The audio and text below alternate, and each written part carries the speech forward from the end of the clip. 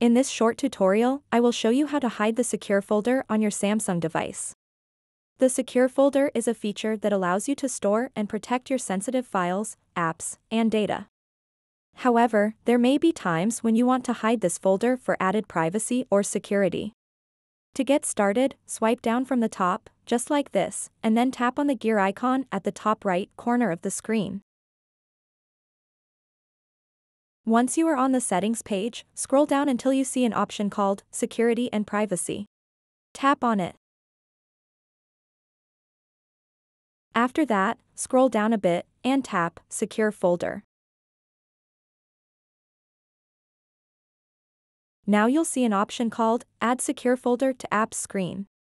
So if you want to hide the secure folder on your Samsung device, simply toggle off this switch over here.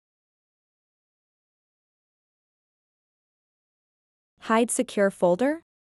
Secure folder won't appear on your home or app screen while hidden. Just tap Hide. So that wraps up this tutorial. If you have any questions about this whole process, please let me know in the comments section below.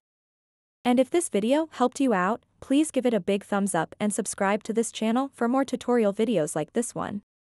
Thank you so much for watching and have a good day.